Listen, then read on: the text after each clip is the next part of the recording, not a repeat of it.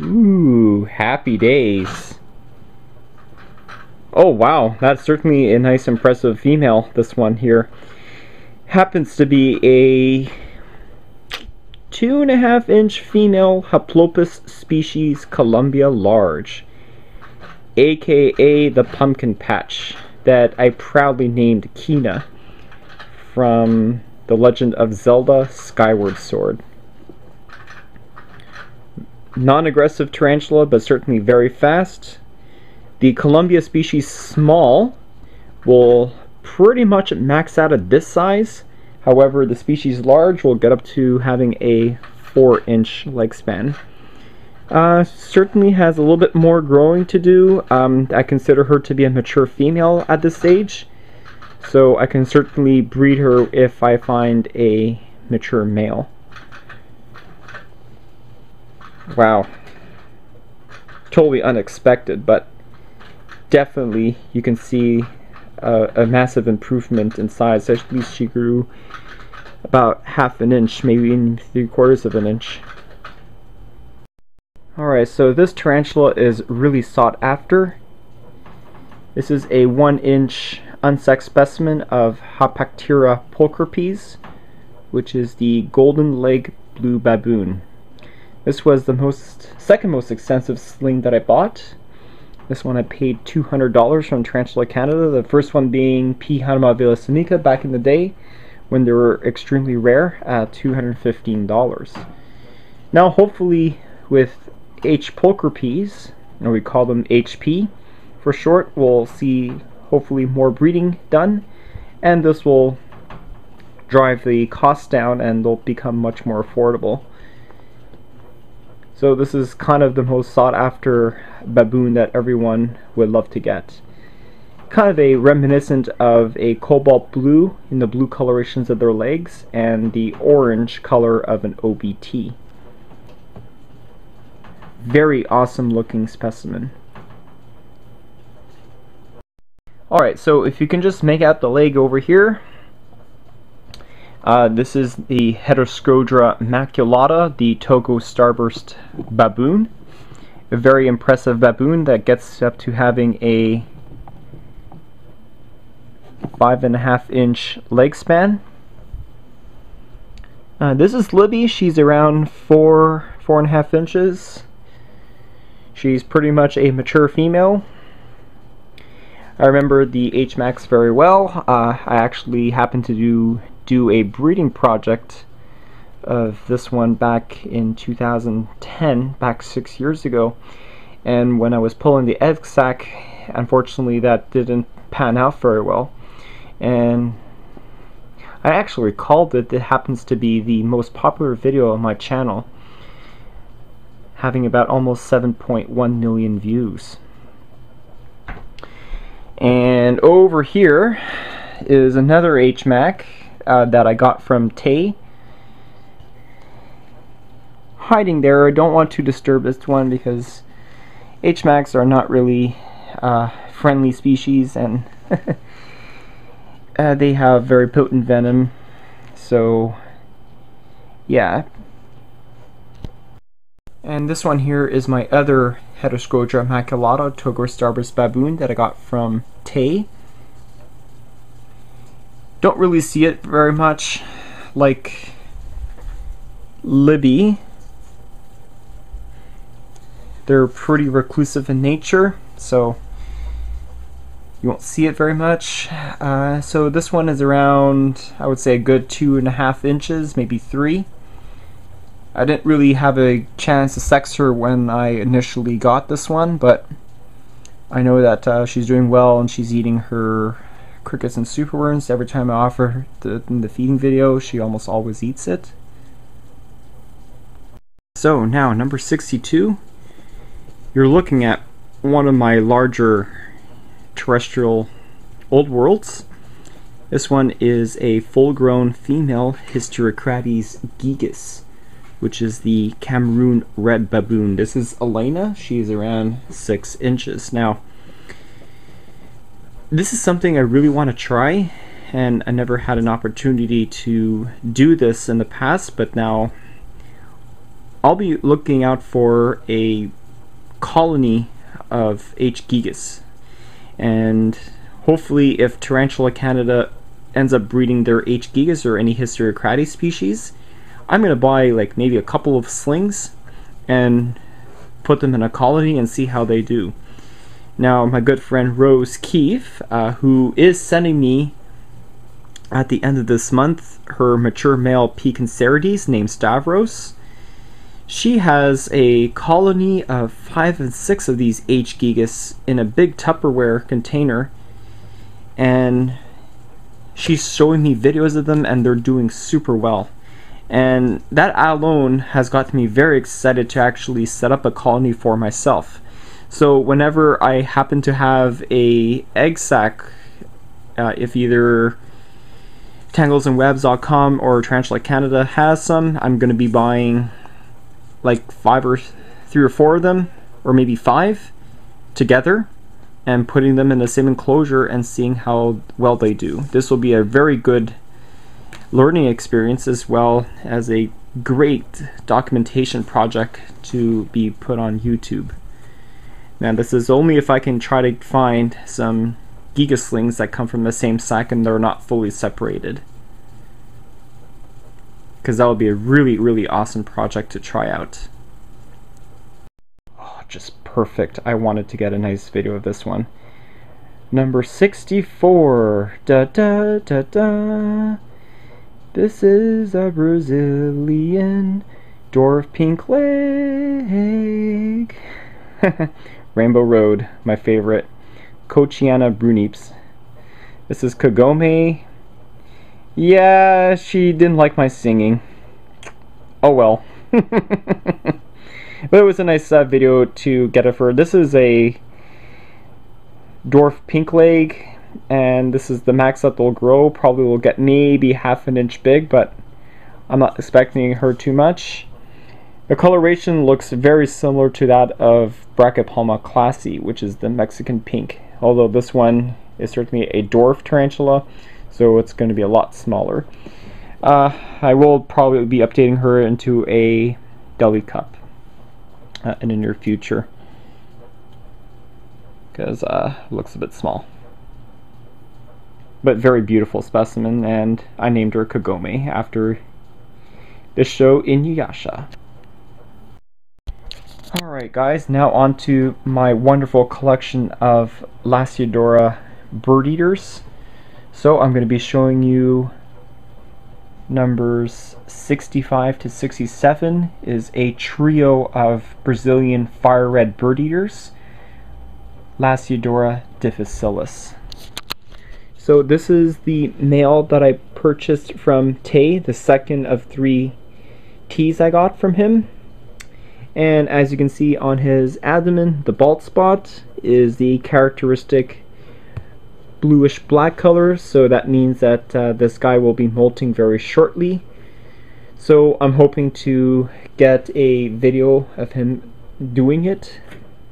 If not, then I will do an exact video that I did before with the Mesohalas and Sexes Molten and show you that this was sold to me as a potential male. So when he matures, if he's a male, then he'll be bred with Dora, the female that I've owned for the past 7 years. This was the 49th tarantula that I started out with. Well, bought, not really started out with, but anyways, this is her. She's about 6 inches, not even close to being full grown. At this stage, she's pretty much considered a juvenile. She'll get up to having a 9 to 10 inch leg span, very similar to that of Lasiodora parahybana, a salmon pink bird eater. And the next one, the last one, is a little baby difficilis, which is over there. Sweet. Alright, so this is a Lasiodora that you don't really see in many collections, and it's kind of rare. This one is a Lasiodora fracta, which is a Brazilian smoky gray bird eater. This is definitely not a very friendly Lasiodora, as if I do touch her, she'll right away bite the paintbrush. She's currently around 4.5 inches. Her name is Willow, and they'll pretty much identically look as the L. parahybana, except for the fact it doesn't really have much pink on her body, and they'll get up to the same 8 to 10 inch leg span. Certainly a very feisty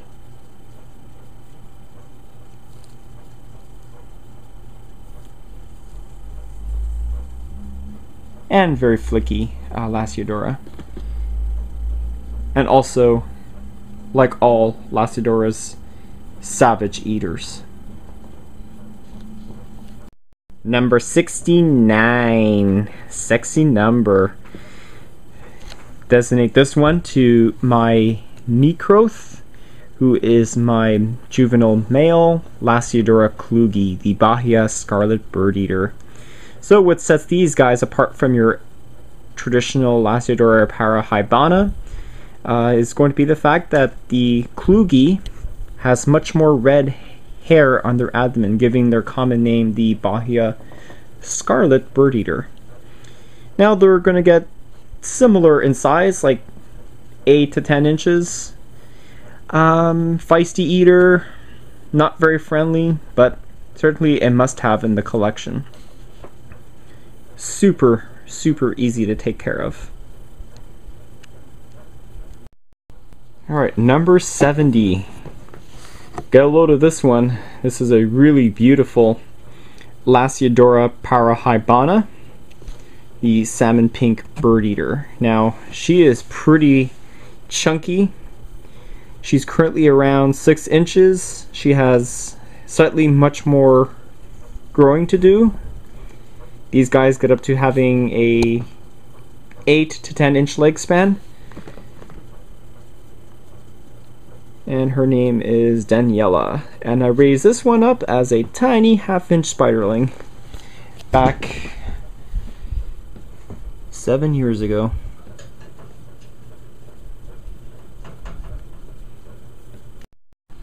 Number 71 is my other Lasiodora parahybana, salmon pink bird eater.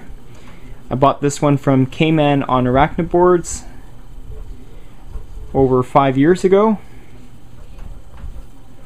and she's certainly grown ever since.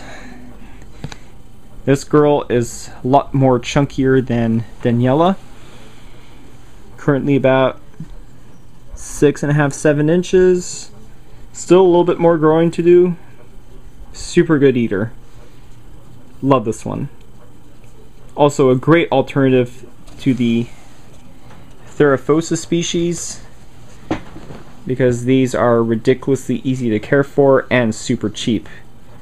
A typical Lasiodora egg sac will consist of at least 2,000 to almost 2,500 eggs, and a good 70 to 80% of them are almost always going to be viable.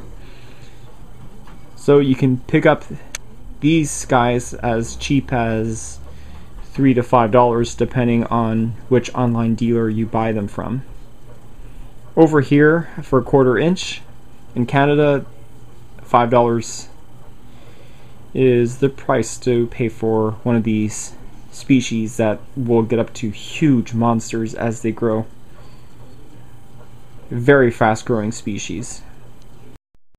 Now, if you see the beauty of this specimen and that specimen, this is the Lasiodorides striatus, which is the Goliath striped leg bird eater.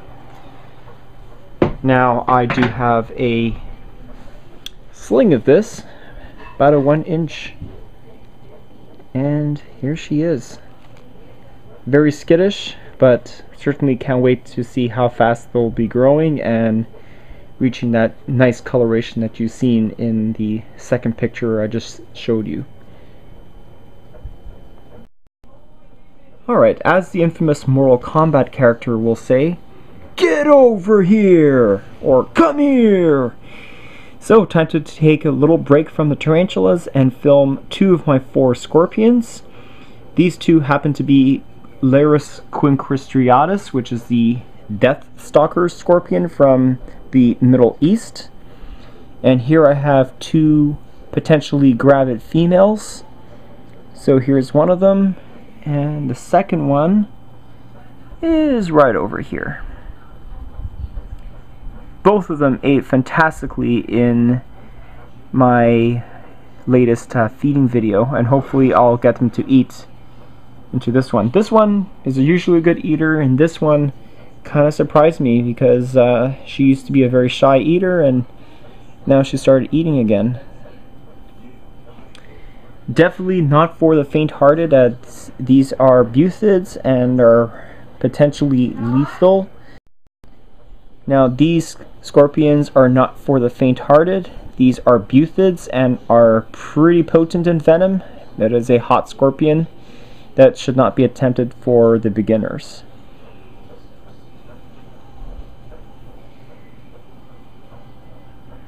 The Death Stalker sounds positively deadly. Okay, so I decided to name this one Madalena. You've just seen this one in my last video. This is my 3.5-inch female Megaphobina mesomelas, which is the Costa Rican redleg. A beautiful example of a rare Megaphobina. Really impressive looking, especially the redness on the legs. So sure enough, my Megaphobina mesomelas molted, and soon after that, this one has molted. And this is the more common one in the hobby. This is the Megaphobina robustum, which is the Colombian giant redleg. These got up to having a 6 to 8 inch leg span, and they have this unique threat display where if you touch the abdomen, it'll start to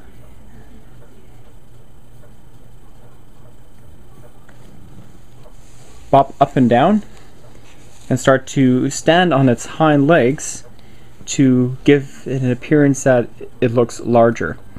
Now, if it really becomes agitated, the spider will start to spin around in circles and release the more painful urticating hairs that are located on their hind legs.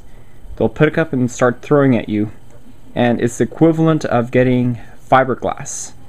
Very, very painful. Now, this of course is way too small of a container, so I'm going to be putting on with the Cochiana and the Chilobrachys rhombryatus a rehouse video where I'll be rehousing both these specimens in 6-liter shoebox enclosures. And I saved the best for last for part 1, and it's this one.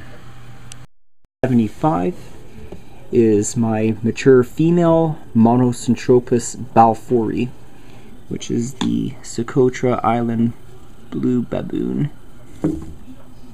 There we go. I just wanted to get you guys a nice video of her in the open. I see her kind of frequently, which is really good. I mean, this is as gorgeous as you're going to get.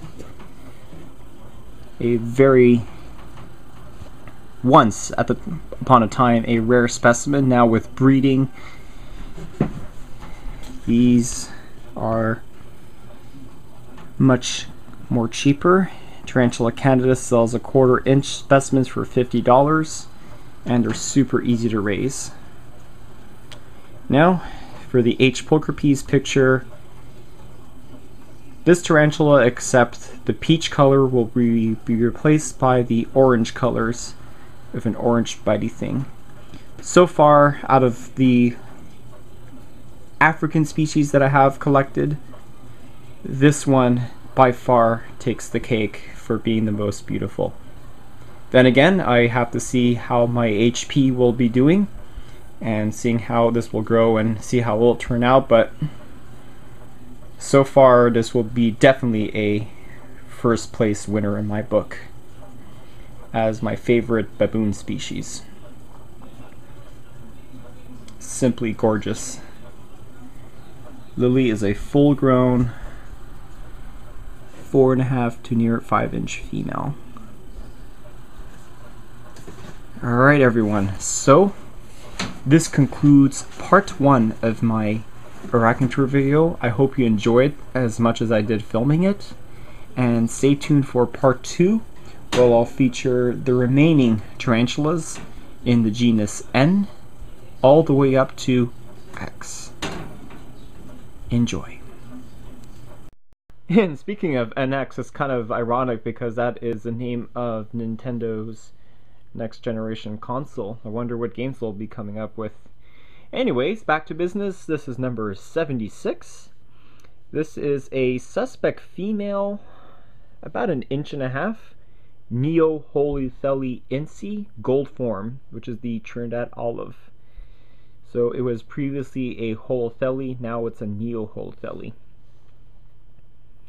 Intense Weber and very communal, just like the Monocentropa balfouri that you've seen at the end of the first part. By the way, her name is Foxy Cleopatra from the infamous Austin Powers 3 gold member. I kind of wish would make a 4th one. I really love comedy. Anyways, this is number 77, Nandu Chromatis. This one here is a Brazilian white stripe bird eater from Brazil. These get up to having a 6-inch leg span. This one here is around 4.5, 5 inches, so it's a sub-adult female and fully breedable. Her name is Nadia. Sounds very Russian. Alright guys, I'm not gonna get too close to this one. I tried to coax her out, but she doused me with so many hairs. And this is the one that I react most strongly to, these hairs. These have urticating type 3. This one here is a Nandu coloratovolosus, which is the Brazilian black and white tarantula. Her name is Mina, 5-inch girl. Oh, maybe. Ah! Now she comes to say hello. Yeah, she's nice. Want to get your 15 seconds of fame on this camera? Well, there we go. That's what they look like. Alright, T number 79. I had to fish this one out. This is the juvenile unsexed specimen of Omothymus valasiops, which was formerly a Lampropelma species, most commonly called the Singapore Blue. Now this species is going to be an awesome tarantula when it gets larger. 8 to 9 inch leg span is pretty much the common average size of these buggers. Reminiscent of the cobalt blue, definitely very fast and none too friendly either.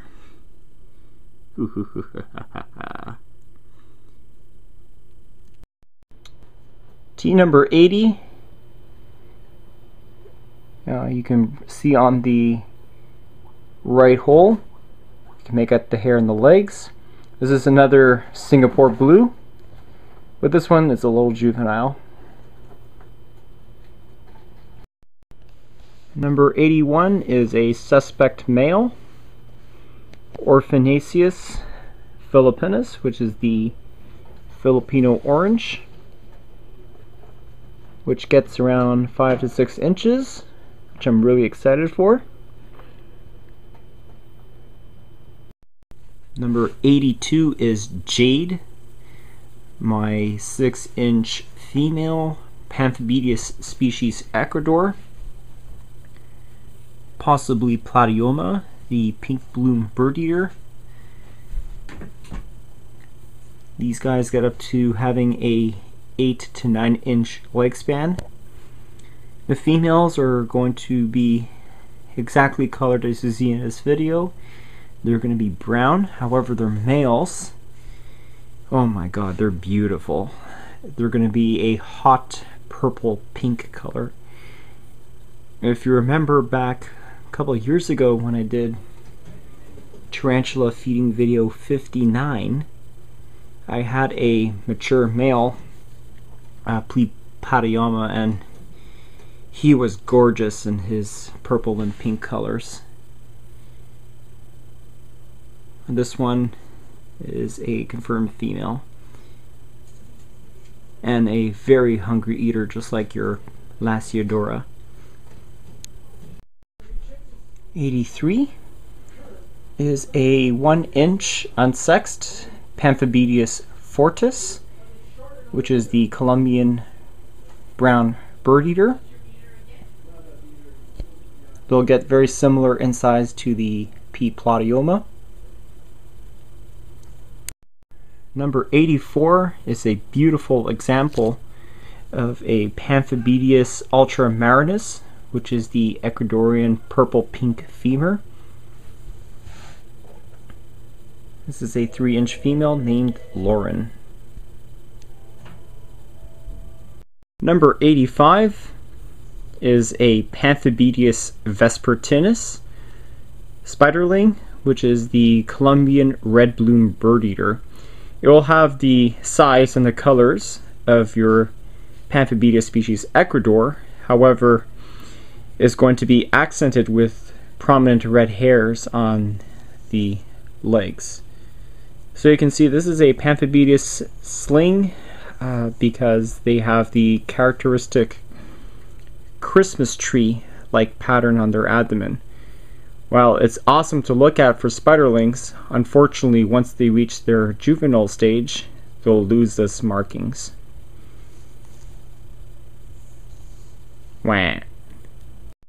Okay, so now 2 scorpions remain in my collection. The one on the left is an unsexed specimen. I don't know if it's a female or male yet, but this is a emperor scorpion, Pandinus imperator. Now it's starting to become very rare because you can no longer get wild caught adults, so you're going to have to buy them as captive bred, and they're not as easy to find. But I recommend this one for the beginners because, as you can see, the pedipalps, the claws, are much more larger than a buthid, which you'll see in a bit. So that means that it isn't going to be very potent in venom, and it's mainly going to rely on grabbing their prey with the big pedipalps rather than stinging.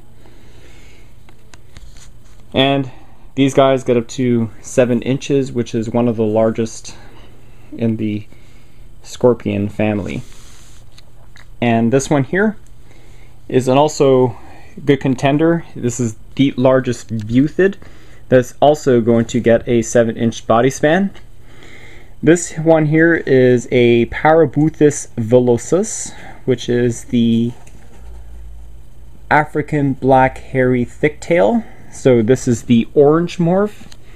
The orange morph signifies the orange coloration on the pinchers, the pedipalps, as well as the legs. Now, if you see the claws on this one, they're much more shorter than an emperor, so the venom is going to be much more significantly toxic. And these guys are not very friendly at all. They'll be very quick to sting and are very fast moving. So I don't recommend this for a first-time scorpion collector. But you can see why they call it the African hairy thicktail. So if you look at the tail,